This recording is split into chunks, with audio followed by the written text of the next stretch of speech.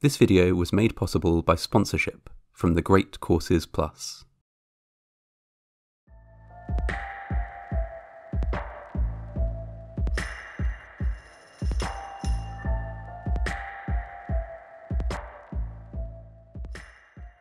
On the 15th of September, 1896, around 40,000 people gathered in the temporary town of Crush in Texas. The crowds were there to witness a unique spectacle. Two trains would, for the sole purpose of entertaining the masses, be driven head-first into one another at high speed. The staged train wreck would be a once-in-a-lifetime sight for many in the crowd, and for a small number of onlookers, the very last thing they would ever see. A deliberate train crash as a publicity stunt was not unprecedented. A successful crash had been carried out in May of that year at Buckeye Park in Illinois. The park was a newly built leisure destination, accessible primarily by rail, and the railroad wanted a big stunt to promote it. In an era where only modest entertainment options were available to most people, the prospect of seeing a train crash live in front of you was irresistibly alluring. Around 20,000 people turned up to watch. Whilst admission to the spectacle was free, the railroad made a sizable profit by laying on express trains to the event and charging for tickets. While the smash was nominally billed as a science experiment, much was done to maximise the drama. A special elevated track was installed to afford the crowd the best possible view, and dummies were placed in each engine, the real drivers having hopped off after getting the trains underway. The Buckeye Park train crash went off mostly without a hitch. The trains collided at almost exactly the calculated impact site, resulting in a spectacular wreck. The crowd were thrilled and surged forward to clamber upon the wreckage, snatch souvenirs, and pose for a photograph on top of the mangled cars. Only one person had reason not to be ecstatic. T.P. Peck, a passenger office clerk, was hit in the leg by a flying bolt and suffered a broken bone. He was quickly carted off to hospital and promptly forgotten about as the railroad celebrated a successful and, more importantly, profitable crash. William George Crush, a general passenger agent with the Missouri, Kansas, Texas, or MKT, Railroad, was almost certainly inspired by the phenomenal success of the Buckeye Park event. Having recently replaced their engines with larger models, the MKT Railroad had a surplus of smaller engines, for which they had no use. Crush put forward an idea. They should orchestrate a crash of their own, and advertise it across the state. Doing so might not only bring in a great deal of revenue, but also raise the profile of the railroad. His superiors liked the idea, and put Crush in charge of the event. He planned a spectacle that would follow a similar pattern to the Buckeye Park crash. Again, admission would be free, with the railroad profiting primarily from ticket sales for transport on-board express trains to the crash site. In the lead-up to the crash, the event was promoted across Texas. The doomed engines were painted in bright colours and put on show in various towns throughout the state, and advertisements were placed in many papers. Word spread fast and far. So far, in fact, that it reached the ears of Thomas Edison in New York, who sent one of his photographers to document the event for posterity. Soon enough, the crash at Crush was a phenomenon. Anticipating crowds of 20,000, the railroad made preparations to entertain. 2 wells were drilled to provide water for onlookers, and a Ringling Brothers circus tent was erected to serve as a food hall.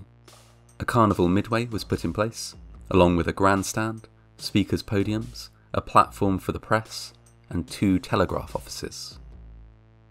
The site even had its own railway depot, over which a sign was erected proclaiming the site a fully fledged temporary town. Naturally, it was named after its creator, Crush. As well as laying on entertainment, some time and attention was dedicated to safety. It was decided that the audience should be held back 200 yards, about 183 metres, from the collision, the length of 2 football fields. Naturally, the press would be allowed to take up positions much closer. A special length of track was built, separate from the rest of the rail network, to avoid the nightmare scenario of a runaway train getting back onto the main network. Finally, engineers for the MKT Railroad were consulted about the possibility of the boilers within each train exploding. Should this happen, it would be disastrous, but engineers thought it extremely unlikely. The boilers were built to resist rupture. They would hold, organisers were assured. On the day of the crash itself, the temporary town was flooded with visitors.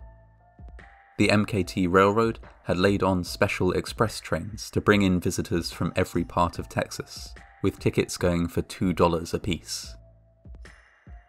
It was an offer that few could resist, and by midday, the population of Crush was approaching 40,000 people.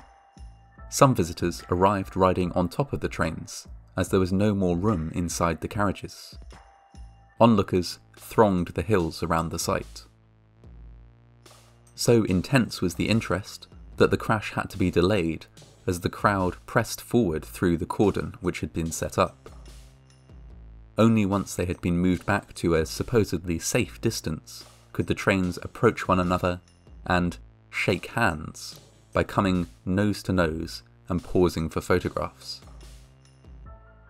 The engines, and the cars full of railway sleepers which they pulled, were then backed up along the track to their calculated starting points. Crush himself signalled the start of the main event. Sitting astride a white horse, he dropped a white hat onto the rails and then, very wisely, retreated. Drivers on board each train set them running and then jumped to safety. The trains, now unmanned, sped towards one another at around 72 kilometers per hour, or 45 miles per hour. Even if anyone involved in the crash at Crush had experienced second thoughts, there was now nothing they could do to prevent the trains from colliding. And collide they did, with enormous force. Witnesses describe how the moment of impact, characterised by crashing iron and rending timber, was followed by a brief second of silence. Then, as if controlled by the same impulse, both boilers exploded at once, transforming what was left of the trains into shrapnel, which flew directly into the crowd. A Confederate veteran present at the scene likened it to a battle, with people falling to the ground all around him. A photographer lost an eye when he was hit in the head by a flying bolt, and other spectators were peppered with debris that ranged in size from tiny scraps of hot metal to most of a boiler stack. Panic seized the crowd as 40,000 people tried to flee or take cover or avoid being trampled by those around them. By the time the last piece of debris had landed, 2 people were dead and dozens were injured, some severely. Should such a disaster take place today, it would likely have resulted in a lengthy investigation, and perhaps action against the organisers of the deadly event. 1896 was, however, a different time. No sooner had the initial panic subsided, and while the dead and injured were still being removed from the site, onlookers swarmed the wreck, seizing anything they could find as a souvenir. Several people were so keen to grab something to mark the occasion that they burned themselves on still hot pieces of metal in the process. Crush was fired on the spot, but quietly rehired the next working day. He went on to have a long and fruitful career with the railroad, although he never again organised a spectacle like the crash at Crush. Civil suits were all settled out of court, with the railroad handing over modest settlements and lifetime train passes. Although press coverage of the event was universally condemnatory, it was also extensive, something which resulted in a net gain for the MKT Railroad. Yes, 2 people had died and many more had been injured at their ludicrously dangerous event, but their name was now a household one nationwide. The crash at Crush remains a unique and bizarre chapter of history, a disaster from which nothing was learned. For many years after the tragedy, railways across America continued to organise such spectacles, although none ever ended with the same terror and bloodshed as the crash at Crush, and none ever achieved the same degree of infamy.